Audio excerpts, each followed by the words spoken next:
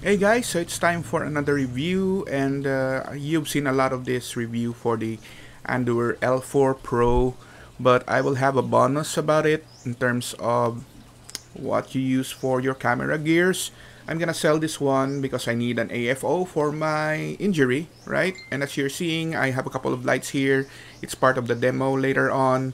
And as you can see, there's two holes there. That's the one I'm gonna discuss. But first, for the L4 Pro, it's basically the same L4 with just additional brackets, tripod mounts, so on and so forth.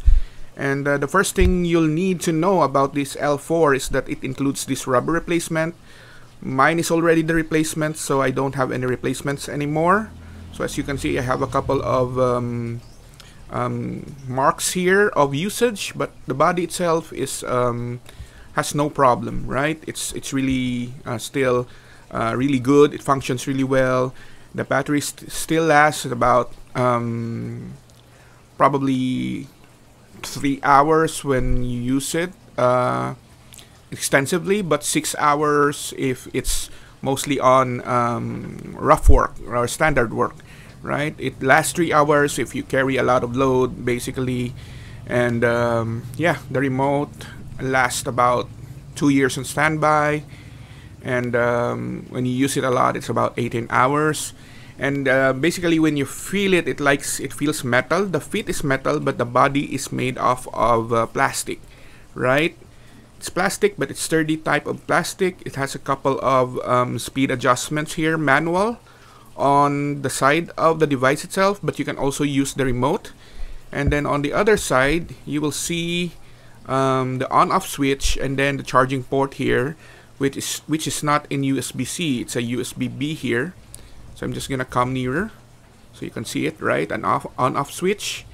And then yeah, on the other end, it's the indication for the speed it is in, right? And the IR area, or the remote area, I think it's radio controlled. And then you have two holes here.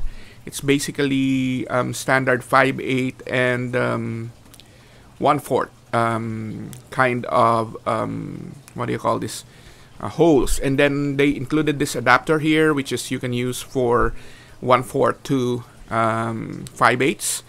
So those are the ones that I'm gonna discuss as an extra.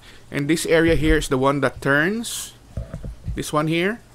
And then you have the dolly positioning here. So if you want to turn it on a different angle, so you have angle markers here on this area.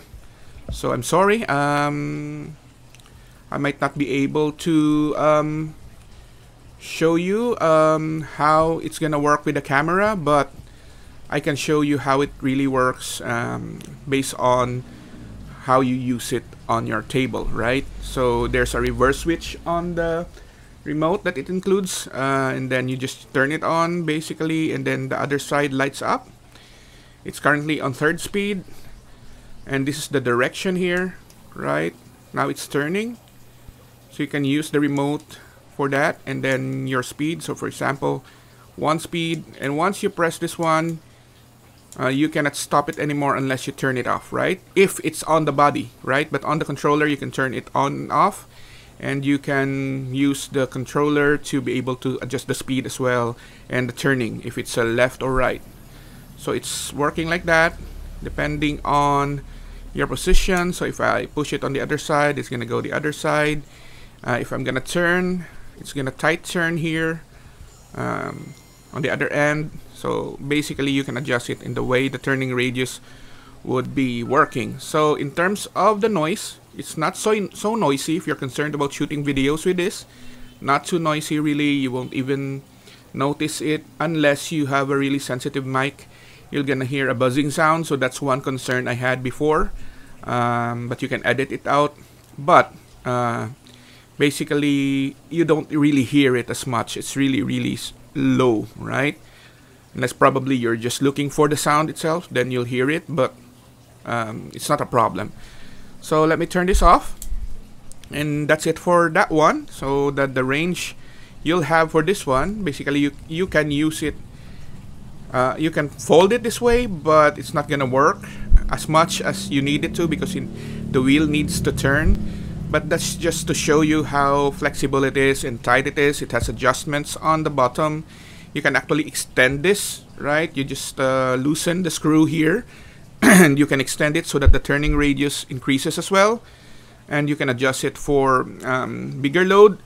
It did carry my DSLR and it works, right? And I also tried putting in a gimbal on it and then putting the camera on the gimbal, and it still works. It's just a bit flimsy if you use a heavy load on the gimbal, but it does work. But if you use, for example, an action camera similar to those and you put it here, then it's not gonna be a problem, right?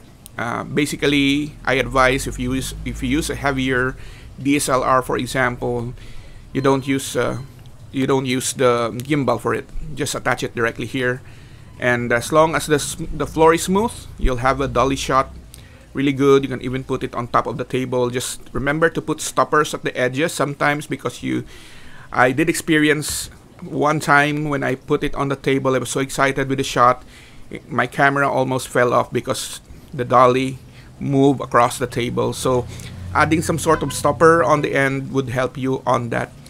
And so let's go to the next part of this video. So basically it's about adapters, right?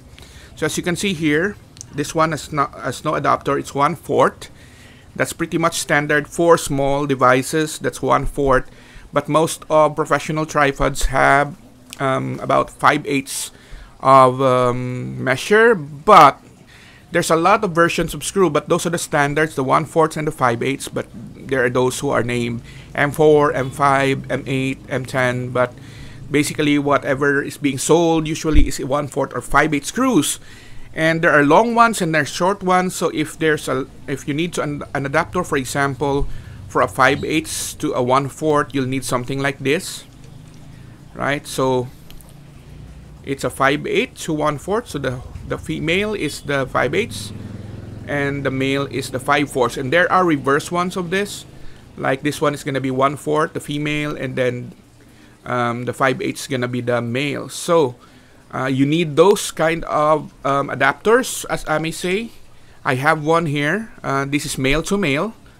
This is 5/4 male to 5/8 male to 1/4 male. So there's a male version of that. And then yeah, for that version, I did mention and I promised the seller that I would review this item for them. I bought it from them. If you like the link, just comment.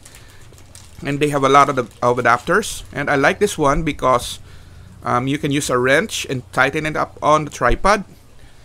And this is the one I mentioned earlier, that is 1/4 to 5/8, right? And make sure they have these rubber dampers so it stops your camera from moving or any kind of devices you're putting in. So this is very important for all those camera buff and people who use a lot of tripods, lights.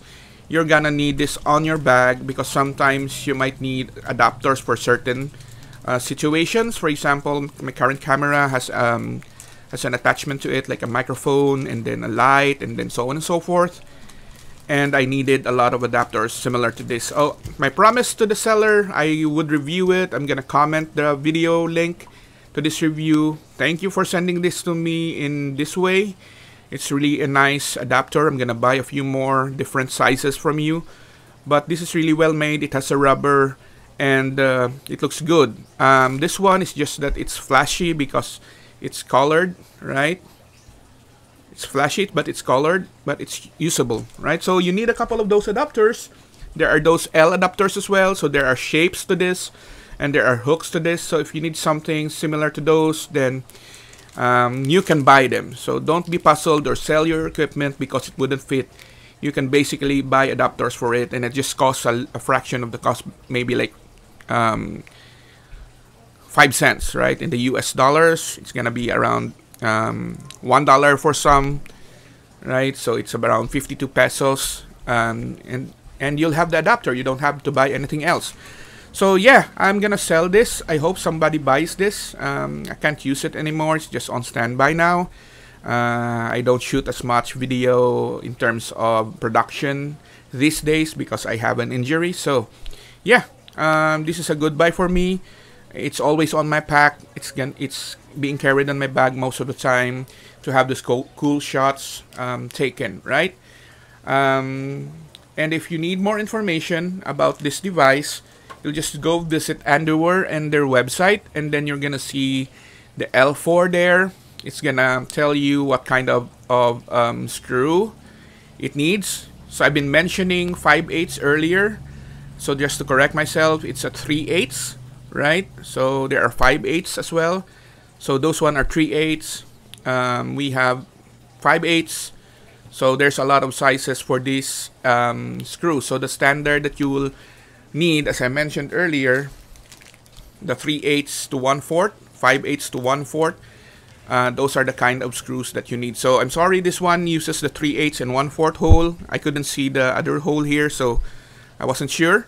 But I did check it out again, and I can see that it's 3/8, right? So if you need something like this, it's a good buy for everyone.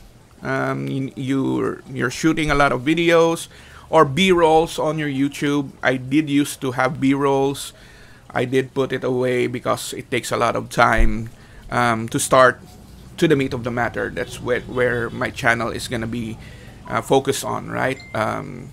It's gonna be about quick videos that gets you the content that you need right away. So yeah, thanks for watching. Continue to subscribe. I'm now on 2,000. I hope I get to 3,000 soon, and so on, just to make everything a little more interesting as we move forward. Thanks for watching.